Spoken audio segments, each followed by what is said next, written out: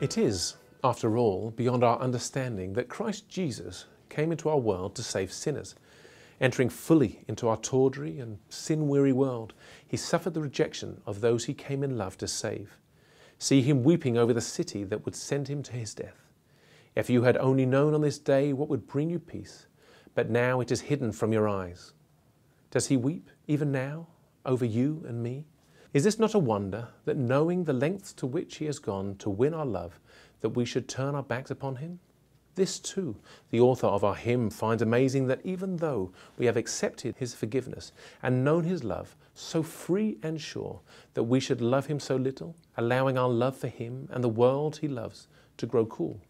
Then let us make the words of the final verse our prayer as we move towards the cross. And yet I want to love thee, Lord. O light the flame within my heart, and I will love thee more and more until I see thee as thou art.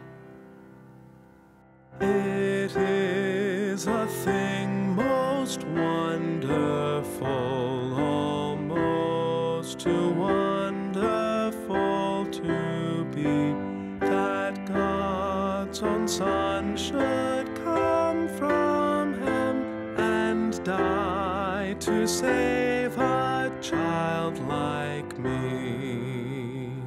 And yet I know that it is true, he chose a poor and humble lot, and wept and toiled and mourned and died for love of those who loved him not.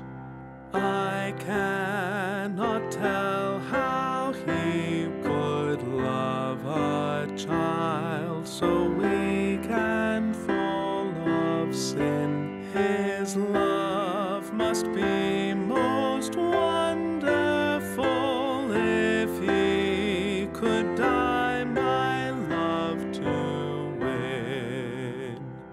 It is most wonderful to know his love for me so free and sure, but 'tis more wonderful to see my love for him so faint and poor.